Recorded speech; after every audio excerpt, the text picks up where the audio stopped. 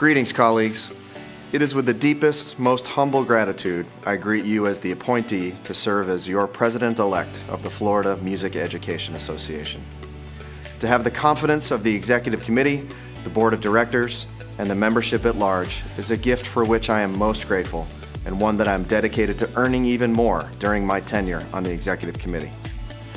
During my time as a music educator, in my current role as a District Arts Supervisor, as a past president of the Florida Music Supervision Association, and most recently as your member at large, helping lead the newly formed marketing, branding, and communications work, I have had the opportunity to work with some of music education's most treasured professionals.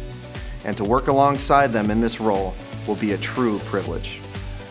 As a husband to a music educator and father to school-aged children, we are seeing the impacts of a well-rounded arts-supported education in our own family in real time.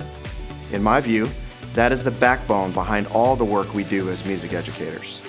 Florida continues to lead the way in music education practice, research, advocacy, professional learning, and of course, performance, thanks to our talented, student-focused membership. The daily work of our members in the classroom is at the heart of our association, and advocating for you and your work will be at the center of every decision I make as a leader in FMEA.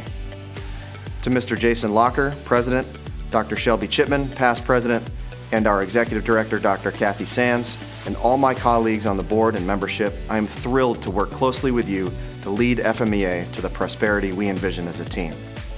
The work before us seems daunting, but exciting too, knowing that when we lift this profession collectively, children across our state will experience one of the world's greatest gifts, a music education that has a lifelong impact.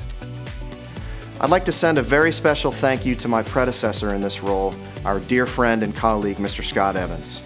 Scott's steadfast leadership and dedication to student success is unmatched, and no doubt the state of Florida's loss is Boston's gain. Thank you, Scott. Lastly, to all of you, thank you for your confidence with this great responsibility. I promise to help lead FMEA into the future through thoughtful, strategic planning, open, transparent, and frequent communication with membership, and always keeping the students of our state at the forefront of our work. I believe together we can make our organization's mission to promote a quality, comprehensive music education in all Florida schools a real, lived experience for our students. Thank you.